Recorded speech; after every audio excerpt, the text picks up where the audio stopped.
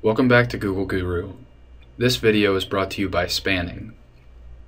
Today we're going to show you how to take control of someone else's screen using a Google Hangout on Air.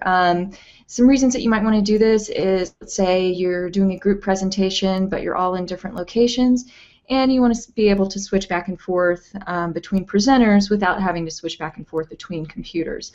This is a really good way to do that. So I have my associate Lily Fu here. Hi, Lily. Hello, Andrea. And I'm going to take control of Lily's computer, and I promise not to do anything terrible to it. Okay, so in order to do this, I'm going to click on the View More Apps button here on the left side navigation, and I'll see a button that says Add Apps.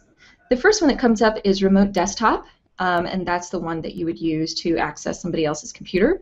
So I'll go ahead and add that to the call. Okay, we've got it. And now I'm going to help Lily, and Lily should get a notice. I did get a notice. I clicked OK. Okay. Okay, it's connecting on my end. Okay, and now I can see Lily's computer, and you can see this is me moving my mouse around and accessing things. I know you have good taste in music, so let's pull up your iTunes. Oh, I don't have that much in there. Actually, I have a lot in Spotify.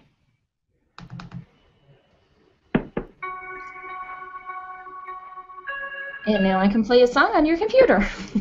And it's that simple. Okay. Thanks everybody for joining and watching today. Thanks Lily for letting me play a song on your computer. And hope everybody has a good day. Bye. Bye-bye.